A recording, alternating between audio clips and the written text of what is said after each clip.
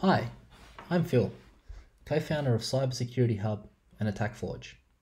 Welcome to Tutorial02. In this tutorial, I'll cover how to create an attack chain for one of your penetration testing projects.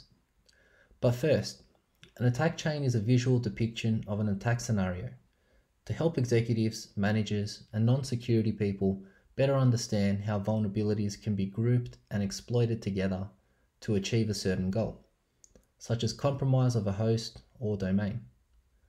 Attack chains can help to understand the exact sequence of steps an attacker is conducting and help focus discussion on remediation based on links in the chain, rather than the risk rating only.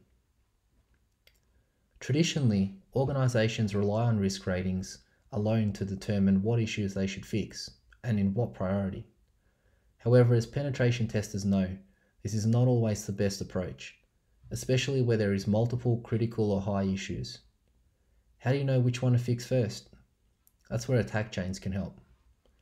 In this first example, the attack chain objective is for an attacker to gain control of a core web server to pivot their attack towards the company internal network. As you can see from the attack flow, it's an external attacker, i.e. they're coming in from the internet, and they've discovered the company's application and self-registered an account. The attacker then logs into the application and discovers that there's file upload functionality. During this penetration test, it was discovered that you can upload any file to the upload avatar functionality. The attacker leverages this to upload a shell. Also during the penetration test, it was discovered that you can conduct path traversal to enumerate server directory to identify where uploaded files are stored.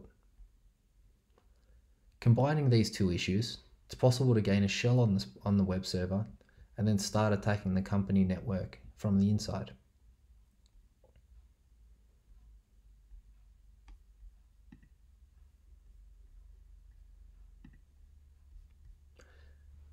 Here are a few more examples of attack chains.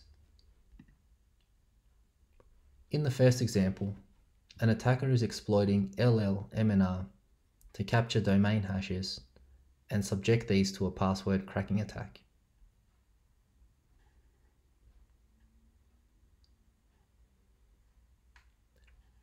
In the next example, an attacker is gaining access to a production database due to weak password policy.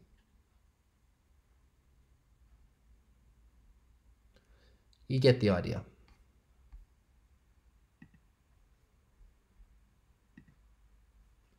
Building an attack chain is easy. As I'll show you, it only takes a matter of minutes using the attack chain builder. First, we create an attacker. We can select an external or an internal attacker. We can then select actions or vulnerabilities or combinations of the two until a flag is captured. We can then select what issue was exploited at what part in the chain. Let's add another vulnerability.